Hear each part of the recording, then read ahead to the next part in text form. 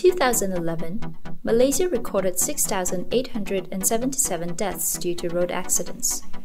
This amounts to an average of 19 people dying on the road daily. By 2020, we could be looking at a figure of 10,000 deaths annually if current driving habits persist.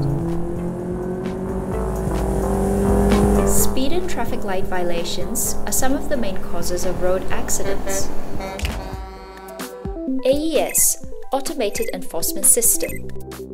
The AES is located at accident-prone areas as determined by the authorities.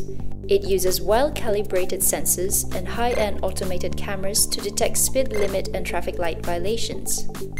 Speed sensors detect traffic infringements while the cameras capture images of the suspected offending vehicles. The sensors are able to detect the different types of vehicles in the individual lanes.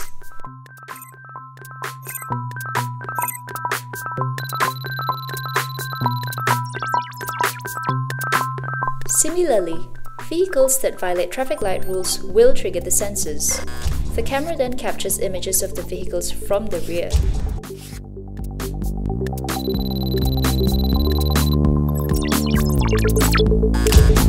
The encrypted images and data logs are sent to the control center via a highly secured communication network. At the control center, highly trained officers from the Road Transport Department will verify and validate the evidence before summonses are issued.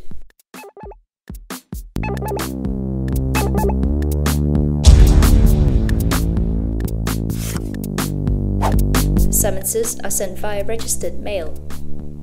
Highly credible and reliable, the AES is internationally recognized as one of the best interventions to reduce road accidents.